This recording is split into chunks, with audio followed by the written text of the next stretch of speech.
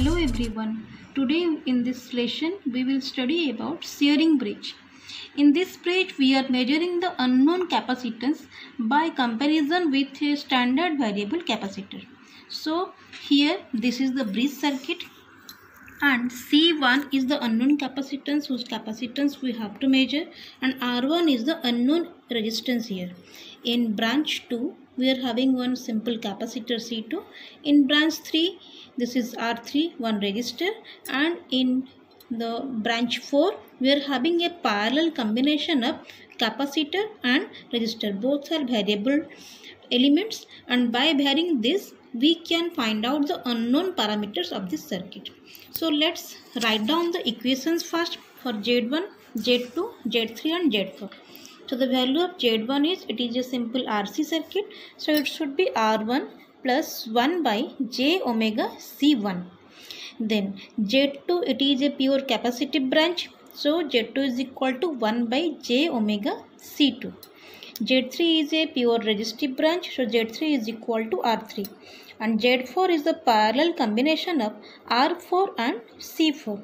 So it should be R4 into 1 by J omega C4 divided by R4 plus 1 by J omega C4. So it should be R4 divided by 1 plus J omega C4 R4. So these are the four values. Now we have to keep this equation in balance condition, and then we have to find out the values of unknown parameters. So the balance condition is Z1 Z4 is equal to Z2 into Z3. Now putting all the values in this equation and further solving this, we have to, or we will get this equation now, and from this equation we have to equate the real parts. These are the real parts, R1 into R4 and this one. So now we are equating these real parts, and finally we will get the value of unknown resistance R1 is equal to R3 C4 by C2. This is the value of unknown resistance R1. Again, from this balance equation we need to equate the imaginary parts, and after equating the imaginary parts here we can find out the value of C1, unknown capacitance C1, that is R4 C2 by R3. So these are the two parameters, unknown quantities, that we need to find out, or we have to find out from this bridge. So now when we are finding out these two values, and the second thing is we have to find out the dissipation factor of the capacitor. So dissipation factor is, that is 1 upon quality factor. 1 upon quality factor.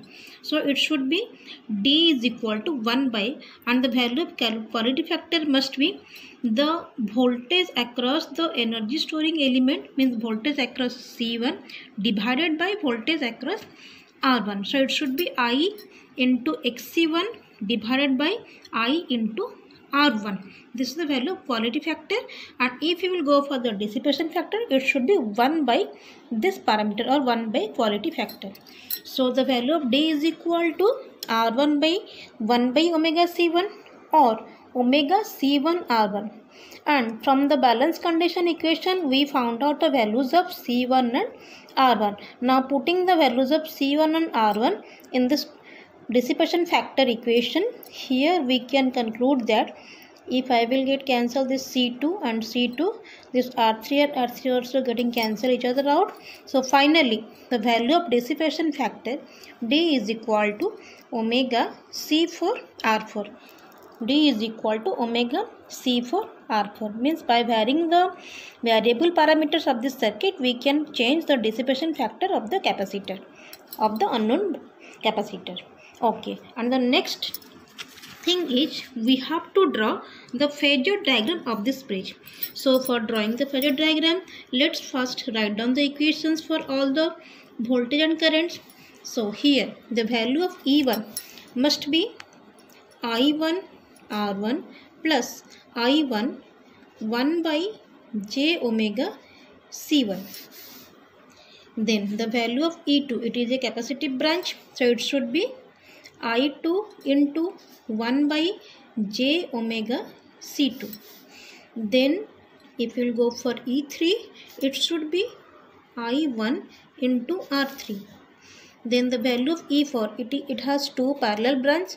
So the one value is IC into 1 by j omega C4, and the second value is IR into R4. Again, the value of I2 must be is equal to IC plus IR, and it is the phasor sum. And at balance condition, we know that E1 is equal to E2 and E3 is equal to E4. And finally, the value of E must be the phasor sum of E1 and E3 or E2 plus E4. This is the value of total circuit voltage E. So this is the data we have to find out or to draw the phasor diagram of this Schering bridge. So now I am taking I1 as the reference. Then I1 into R1, it is a resistive branch. So it should be in phase with the current. I1 into 1 by j omega C1, it is a capacitive voltage.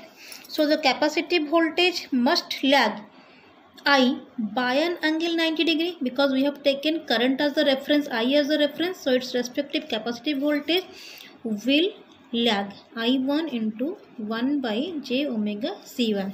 Then the phasor sum of I1 R1 and I1 j omega C1 is equal to E1.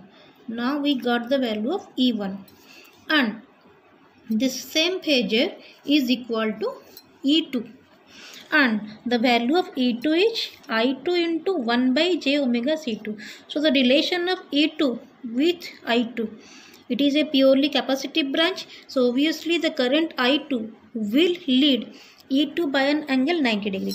So if it is E2, I2 must be here. It should lead 90 degree to E2. Now we got E1, E2, then coming to E3. So E3 is equal to I1 into R3. So the relation of E3 with I1, it should be in phase because it is a resistive branch. So here if it is I1, I can draw E3 here in phase with I1. Again, the same phasor is equal to E4 because at balance condition E3 is equal to E4. And E4 is equal to IR into R4 and also IC into 1 by j omega C4. So if this is E4, so IC must be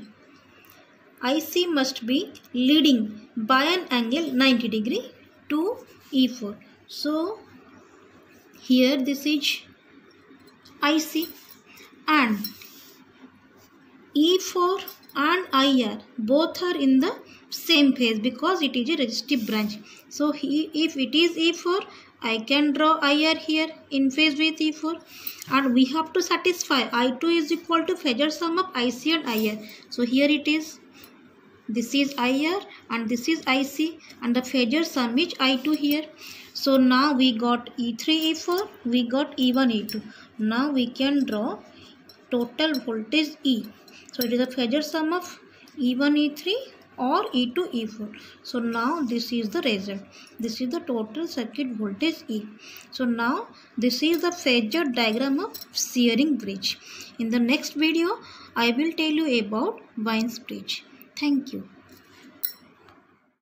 If you like this lesson, give it a thumbs up by hitting the like button. Also remember to subscribe this channel by clicking the subscribe button to get my latest lesson right here on YouTube. Happy learning. I will see you in another lesson.